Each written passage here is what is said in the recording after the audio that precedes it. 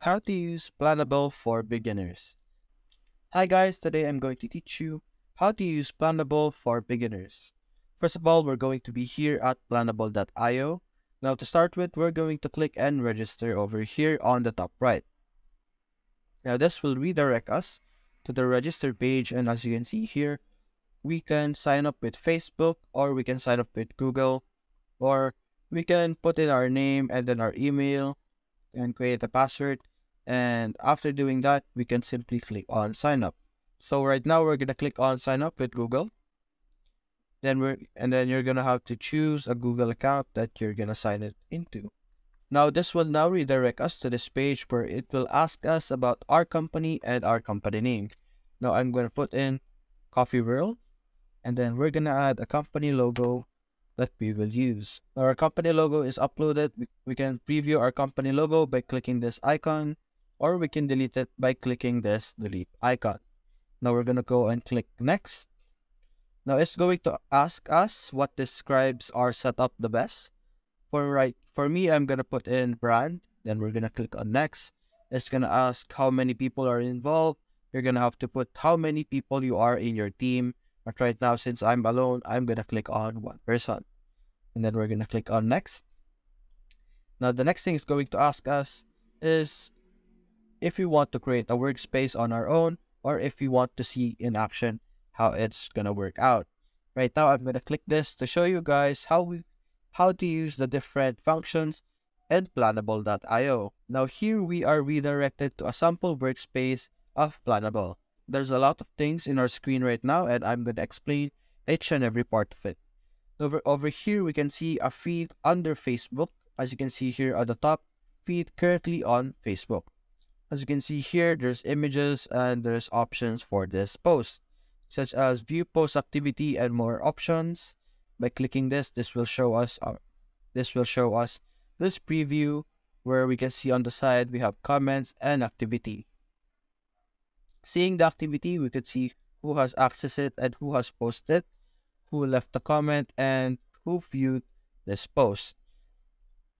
You could also see on the left side, you could see that the group is saved as an ad and was approved by Nora or anyone who would have been in your team. You could also see on the top, you can change it from desktop to mobile to see how it would look like.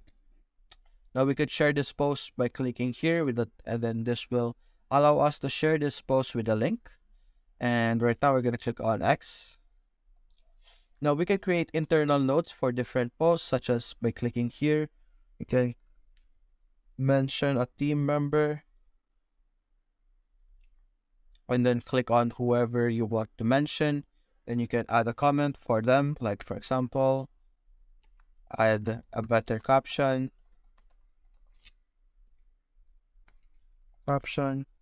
and you can attach files to this comment.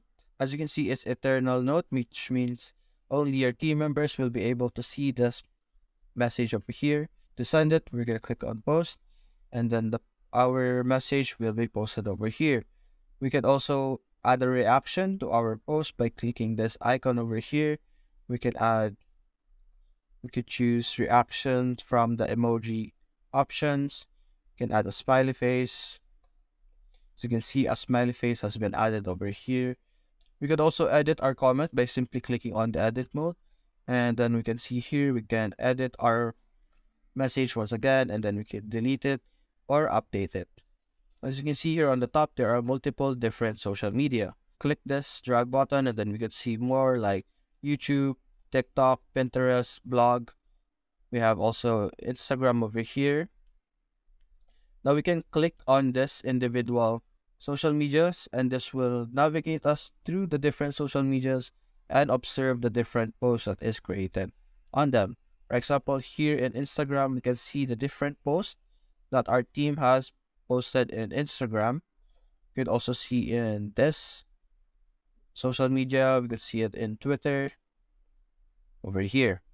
Now we can add more pages to our workspace by clicking on add page, and then you could add Facebook page or Facebook group, or you can create your own mockup. There's also options for Twitter, Instagram, LinkedIn, Google, YouTube, TikTok, and Pinterest. Now we can click over here on the three dots and we can see that we can import posts or export posts. We can also see the page settings, and clicking it will allow us to see all the sample work pages that we have.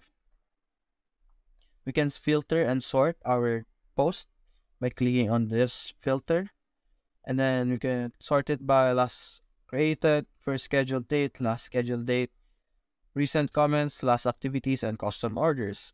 We can also filter by approved status, post status, feedback and activity, the different labels, period, post type, contents, and the authors. You can also search in specific posts, so you can have an easy time looking for the post that you are looking for. You can also hide theme-only posts and show archive posts. And now you can also click this media library where you can see all the files that has been uploaded in all your posts. And you can see how many times they have been posted. Now, as you see here on the top left, you can see on the feed view. Now, when we click this, we can see the different options of viewing over here, like feed view, calendar view, feed view, grid view, and list view. We're gonna check out the calendar view, and then we're gonna see the calendar of posts. We can see more posts by simply clicking here, which will allow us to see both Facebook and Twitter. As you can see, there's a Facebook post over here, and then this is a Twitter post, and we can add all the different websites if you want to see them. There's also a list view where you can easily see all the posts in an organized way, and then you can select the ones that you want to see, and then you can disapprove them, or you can schedule, or you can copy. And then there's more options here like mark as published. You can hide them from clients, make them visible to clients. You can restore posts, you can set label, approve, and request approval. You could also archive them by clicking this icon or delete the selected post. There's also a grid view over here, which is a very aesthetic way to view your post. Now we're going back to feed view, and we're gonna try and composing a post by clicking this compose button.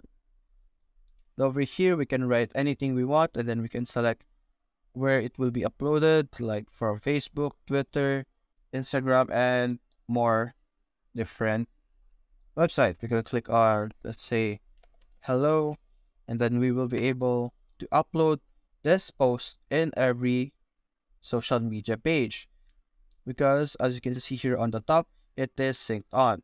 Now we can click disable here, and we can individually create a unique post for each page. Like for example, we can say here, hello Twitter, and then on Facebook, we can change hello Facebook. You can see that it is different and unique for each page because when you navigate to the Twitter, it has a different message. Now you can simply upload the image or video that you want. You can also add a GIF, or you can add from your media library. You can also set a time on when it will be uploaded, like from today or Monday, Tuesday, Wednesday, or a specific date. Like select a custom date, then set preferred time. You can also change the time zone of your workplace. Now you can click here, you can schedule, or you can publish now. You can also click on save. Planable is very easy to use, and it's actually very fun to navigate. It's very useful to managing multiple different types of page. And I suggest that if you have multiple pages from different social media and you want to manage them with ease, you should use Planable. And that's it, guys. That's how to use Planable for beginners. Hope you enjoyed.